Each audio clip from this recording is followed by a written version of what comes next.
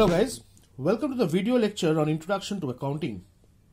So our topic in today's video is about the application of golden rules of accounts.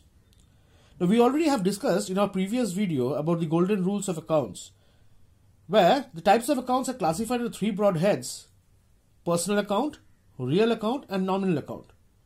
Now personal account refers to all those accounts which are related to a particular individual or company, group of companies or a corporation. So any name of an individual or a company will be a part of personal account. What about real account? Real account where any kind of assets will be termed under real account, and expenses, losses, income, gains will be a part of nominal account.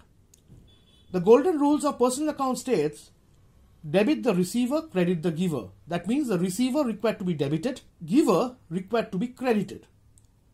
Say for example, if I am receiving a certain amount of money from a particular person, so that particular person is a giver. On the other side, if I am paying a particular amount to a certain person, then that particular person is a receiver. So this is the way by which we apply the golden rules of accounts. In case of real account, where we said that if we purchase an asset, if the asset is coming into my business, so if it is coming in, it has to be debited. On the other side, if I am selling a particular furniture out, so furniture moving out from my business, so it is going out, that means it has to be credited. With reference to nominal account, any kind of expenses and losses incurred or faced by the organization will be debited, whereas any kind of income or gains earned from the point of view of business will be credited. Today, we are going to discuss, with reference to certain examples, the application of golden rules of accounts.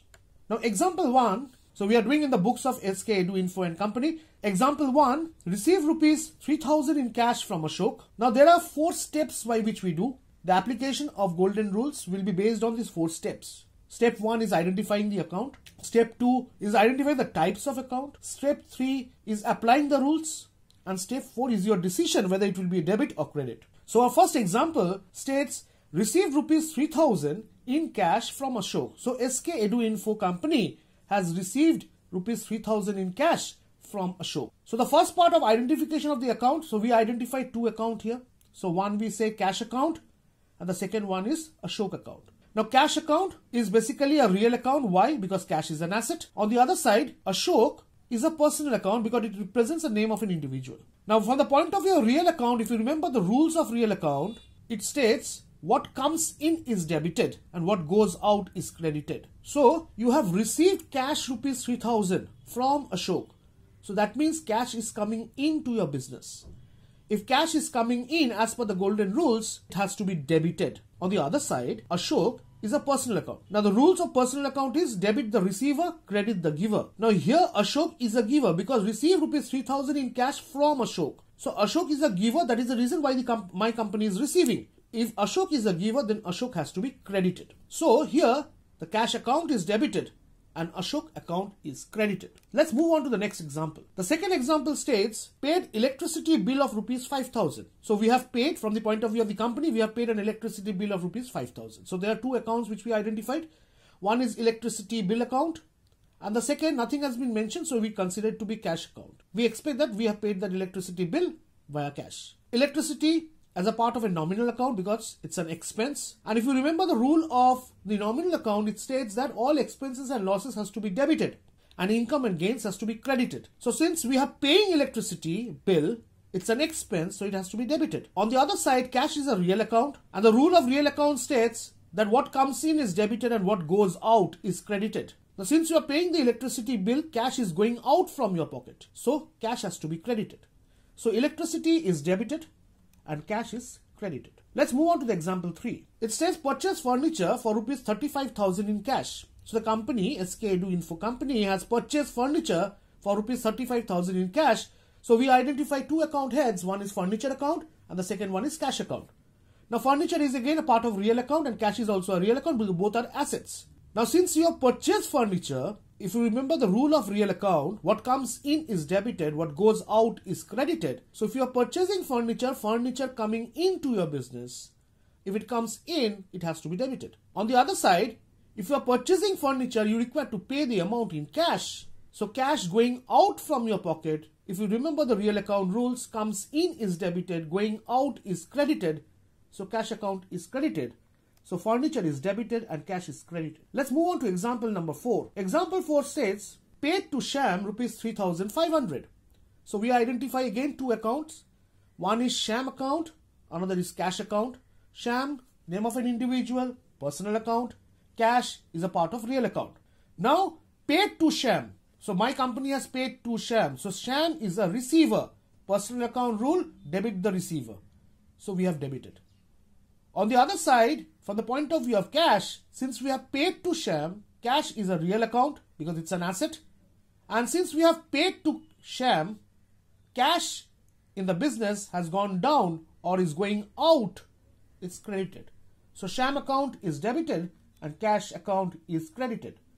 Let's move on to the next example. Receive rent from tenant rupees 5,500 in cash. Now there are two accounts again.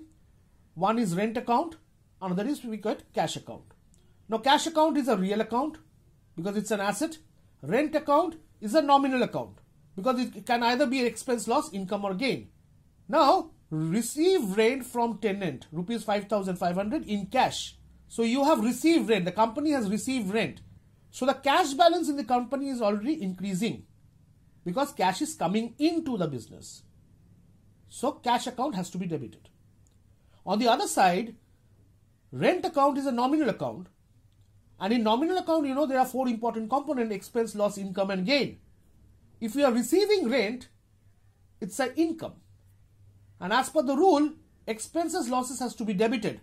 Income and gains has to be credited. So rent account has to be credited. So cash account has to be debited and rent account required to be credited. Let's move on to the next example. Sold machinery worth rupees 45,000 and received it via a check. Now if it is via a check, we use a term which is known as bank account. So for cash, we write cash account. If your transaction happening via check, we are using a term bank account.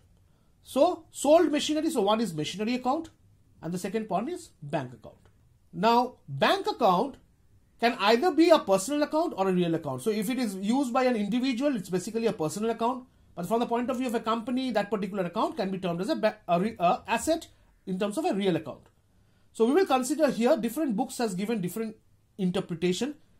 Various books has given bank account to be a personal account. Very many books also have represented bank account to be a real account, being a part of an asset. We will consider it to be a part of an asset.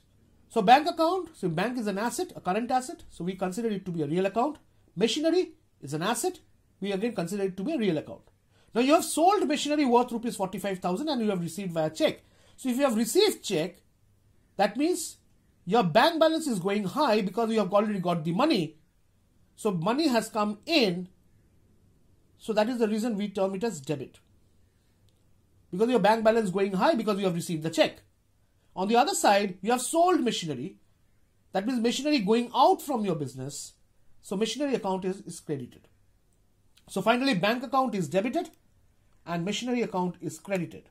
Let's move on to the next example. Deposited cash of rupees 10,000 into bank account. So one we got is bank account, another is cash account. Now I said bank account is a part of real account. Cash account is also a real account because both are assets. Now deposited cash of rupees 10,000 into bank. So your bank balance has gone high because money has come in. So bank account has to be debited. On the other side, since you have put in cash in your bank, your current cash position in your pocket or in your organization has gone down or else has gone out, and that is the reason why cash account is credited. So bank account is debited, cash account is credited. Let's move on to the last example. Withdrawn from bank rupees 30,000. Now what you have withdrawn? Basically from bank you are only going to withdraw cash. So we have two accounts, one is bank account, another is cash account.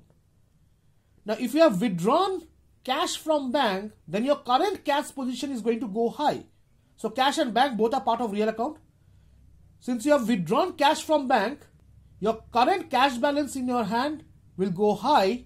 That means it has come in, which means it's debited. On the other side, if you have withdrawn cash from bank, your bank balance has gone down, or else going out, it has to be credited. I hope you have understood the basic concepts relating to application of the golden rules of account. In our next video, we will discuss how we pass on entries. Till then, thank you. Have a nice day.